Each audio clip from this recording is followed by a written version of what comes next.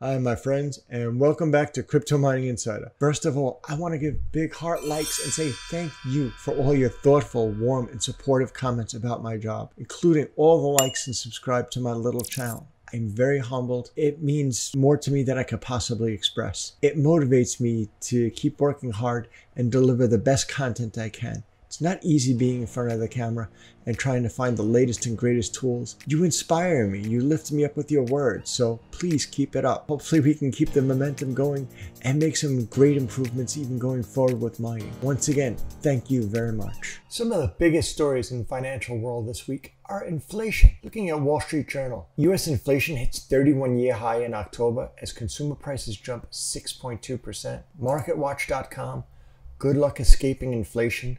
The biggest contributors to the 31-year high include rent, gas, and groceries. I don't know about you, but when I see this news and these numbers, it's scary.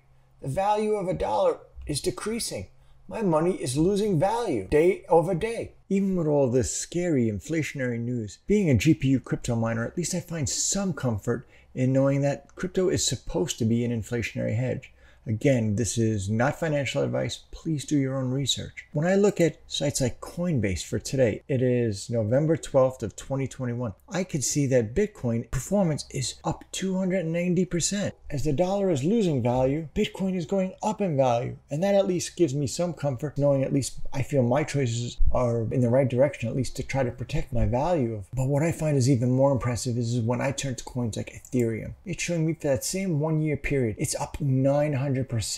Wow, that's an incredible number. And that makes me think then, do I want to be holding money or hodling, known as a long-term hold on for dear life? Do I want to be holding some of my coins? Do I want to be using coins like Bitcoin or Ethereum, maybe Polkadot, maybe Shiba, I don't know. At least I want to be able to have options. Wouldn't it be great if we could choose what coin we wanted to get paid from in Nicehash? Sure, we could get paid in Nicehash in Bitcoin and move it to an exchange and buy it, but that really doesn't make a lot of sense. See, unless I want to get paid in Bitcoin. Because if I want to get paid in Bitcoin, then I really need to use a hash power broker like Nicehash because I can't mine Bitcoin effectively from my graphic cards. So in that case, Nicehash works great. However, if I want to mine a coin like Ethereum because I want to hodl or hold it for a long term, if that was my choice, it doesn't make a lot of sense for me to mine Ethereum in Nicehash to get paid in Bitcoin, to transfer it to an exchange, just to flip it, just to buy Ethereum again. It's kind of like many extra steps. Let me see. Mine Ethereum, get paid Bitcoin. Too many steps is too many fees. Plus, since Nicehash is a hash power broker, we're typically getting paid a significant amount less than if we were mining directly on a pool. And you can see these numbers frequently if you look at sites like whattomine.com. You can see that there's normally the Ethereum pool rate, and then you'll see there's the Nicehash for Ethereum. Sometimes there could be some substantial gap between the two. What if I told you you could just as easily be mining coins like Ethereum directly into your own wallet in Windows as you do with Nicehash, and you're getting the highest mining revenue possible, whether you choose to sell or hodl the coins? Some people think that you need special equipment. Maybe you need Hive OS on Linux or some of the special tools. We can use Windows just fine, the same way Nicehash does. The thing that Nicehash gives us is that it pays us in Bitcoin, and that may meet our needs. It kind of works like a remote control. It's just starting up the same miners that we can start ourselves. That's what today's video is about. It's about going beyond Nicehash and show you how easily you can set up a miner and mine coins like Ethereum directly into your own wallet and getting paid the highest revenue potential possible. I will show you step by step in a few minutes how to download and configure a miner and have it mining coins like Ethereum and putting the revenue directly in your wallet, eliminating the middleman, no hash power broker, getting the highest profitability potential possible. If you're not intimately familiar with using and setting up and configuring a miner, this video will definitely help you. If you haven't already subscribed, smash down on that subscribe button. Are you ready to start Ethereum mining directly into your own wallet? Stick with me. Let's get started. Let's open up the NBMiner GitHub page. I'm going to be putting a link down below for your convenience. We see we have NBMiner version 39.7 is the latest, and it has some additional features now for LHR mode, for LHR cards, and I'll be discussing that shortly when we discuss how we configure the miner. For now, I just want to scroll down. I see assets, NBMiner 39.7 win.zip. I'm going to click this file, and it's going to prompt me that it's going to open it up. I'm going to open the folder where it's stored, and now it's stored in my downloads folder. That's perfect. Let me close the windows down. I have this zip file file, and this is NBMiner win.zip. At this point, you may start receiving warnings or alerts from your antivirus software saying, hey, there's some suspicious software here. So you may have to add an exclusion. If you're using regular Windows Defender, I'm going to put also a link down below. It'll have like a little pill like medicine next to it. If you follow those steps, it'll tell you how to add an exception using Windows Defender. So I'm going to right click on the zip file we just downloaded, click extract all. It's going to propose a folder to me, which is the default in Windows. And that's it. It's unzipped. So now I have NBMiner 39.7 in its own folder. So let me click into the folder and we see NBMiner win. So I click into it. Now I open up the folder and I see there's a bunch of files in here. I see there's the NBMiner. I see some information drivers. Towards the bottom, I see start Beam, start Conflux, start Ergo, start Ethereum Cash, ETC, start Ethereum, ETH, and even start Raven. So this miner is capable of mining multiple different algorithms or multiple coins. And they provide templates for us, which is very, very easy to use. Start ETH is the one we're interested in. Copy this file and just repaste it back into the directory. I'm just going to call this start ETH test. And now I have my own bash file. I'm going to edit that file. And once again, Windows will generally pop up with some warning. So yes, I want to be able to open it to edit the file, run it anyway. This is the batch file. So this whole file, this one line here is capable of starting up a miner, saying connect to this pooling server and send the revenue into this wallet. It's all here. It's pretty simple. It's in this one line. So let's break it down. We see NBMiner, -A is the algorithm, ETH hash for Ethereum, and -O is pointing to a Stratum server. A Stratum server is a mining server. Stratum is really a pooling protocol. So it's how my miner on my computer is able to speak to maybe Ethermine's pool, or if it's Flex pool. We use a Stratum server to connect our miner to theirs to receive the necessary commands so it can do its mining job. And the only other item here that we care about is -U. U is simply the wallet we want to receive our revenue in. Sometimes at the end you'll see .default. That's really just the name. So you want to usually change the name because if you have 2 or 3 of these, they can all be named .default and it's hard to determine the difference. So let's just make a few simple changes. We're looking at Stratum. They're pointing to Asia to Ethermine. Well, I'm nowhere near Asia. So if I go to the ethermine.org, I'm going to be putting again a link below, and I'm just going to click on start mining. It says how to connect. So choose the mining server, Asia, Europe, USA East. I'm USA East. I'm just going to copy that address, and I'm also going to just look, the main Stratum port is 4444. Okay, easy enough. I am going to take the Stratum, I replace it with USA Ethermine, and they were using the alternate address, so I just want the 4444. Let's save this. We just updated the Stratum, so we're halfway done now. Now -U, that's our wallet. I need to specify here a valid Ethereum wallet to receive in. I have my Coinbase wallet just for simplicity. Let me highlight the wallet that they showed here. I'm going to grab my Coinbase wallet. And I just replaced it with the name of the wallet. I'm just going to call this Rig1. It's easy enough. That's it, we're done. And now we are going to run start ETH on our test file. I'm going to open up MSI now. I have my overclocks reset. I have 2 cards in this computer, so just applying some basic overclocks so we get some decent numbers. But again, I'm recording on this computer at the same time I'm going to be mining it, so my hash rate will be lower for both cards.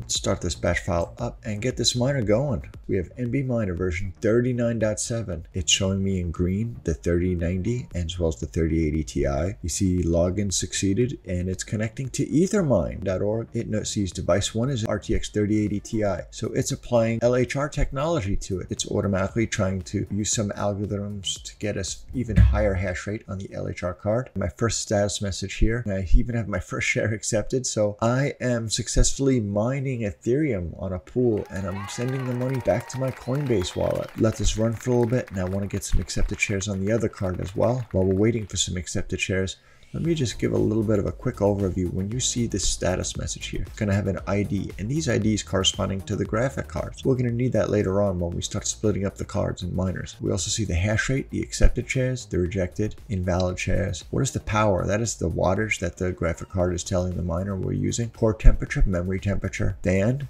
core clock, the general memory clock. The other number I really care about is the efficiency. How efficient is it? How much wattage am I using to mine how much hash rate? So you want to have lower wattage to get higher hash rate. You get higher efficiency. You're making higher revenue doing that. One thing I really like about the NBMiner is beneath the miner status message, you see a blue line here. This is actually communicating with the Stratum server, the pooling server. But right now, the pooling server is saying 119 mega hash is what it's seeing over 10 minutes. and how much it's seeing over 4 hours or even 24 hours. So this is just some indicator, at least we're receiving and we're communicating with the Stratum server. And over time, these values will build up and they should be ideally equal to or higher than what we're seeing on the hash rate. So at least we know we're getting the correct hash rate showing on the pool because we get paid on the accepted shares. So I'm going to let this run for a little bit and we're going to come back and look at some of the metrics shortly. So I have some accepted shares on both graphic cards, the 3090 and the 3080 Ti. I have 30 and 32. So I have like 62 accepted shares. But how do I monitor this outside of just watching the miner screen? We know that we can see some indicator from the blue line below telling you the pool is reporting, but that takes a while till it usually gets accurate. There's other tools we have. So if I go back to my NBMiner folder that we originally downloaded, if you notice within here, there's actually an internet shortcut, Open Web Monitor. Open this file. I have a monitor. So that's right. NBMiner will actually post a local web server and it's only private to our own computer. It tells me I'm connected, how long I'm connected, the algorithm, the wallet address, which is the user, the pool I'm connected to. This is all the same information that we have in the status. So this is another way to look at the data. It's just another view of it, as well as it gives some indicators too of the pool statistics. But when I want to see how it looks at the pool, I'm just going to go back to ethermine.org where we got our Stratum server before. You see there's a mining address. I'm just going to paste my wallet I use because that's my identifier. And it tells me, okay, I have one worker. Oh, look, I even have a little bit of an unpaid balance. I've made 49 cents in USD. I'm currently showing 131 is my current hash rate, 77 average, and how much is reported. This will normally increase over time as you're feeding accepted shares to the server. They'll give you more work. You know, you'll slowly increase until you get the full hash rate within the server. And you can see there's charts here showing you the progress of it. So this is a big step forward. And we see I have rig1 is the name after we put after the wallet dot, we put rig1. So this tells us what is the reported hash rate, current, valid shares, stale, etc. And when it was last seen. This is awesome. We're making money already, but I'm not going to get that payout yet. So let's go to payouts. In the payouts, it shows what has started mining about an hour ago. What is my daily earnings remaining to reach threshold? What? I have 0.999989 Ethereum. It wants me to get almost like whatever the price of Ethereum is, say $4,700 before I get paid out. It's too high. For my purpose, although this is configurable, different pools will have different payout thresholds. So I can just go into update threshold. You'll see there's Ethereum if you're on mainnet or if there's L2, which is Polygon-matic. For simplicity, let's just say Ethereum mainnet. I'm going to go into gas prices here. If I wanted to change it, I would put in like 0.01 because I want to only be paid in 0.01 Ethereum, which is approximately $47, $48. And that's the gas prices. So if there's transaction fees, different pools have transaction fees. You'd specify what is your limit that you want willing to pay for it.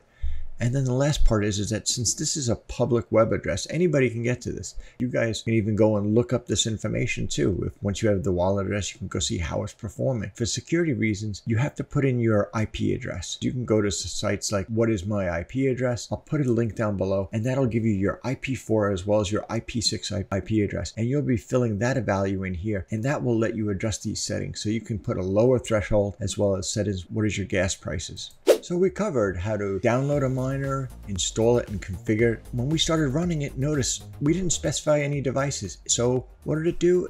Any of the graphic cards which it could mine with, it's going to pull them in and start running them. So my computer, I have the 3090 and the 3080 Ti.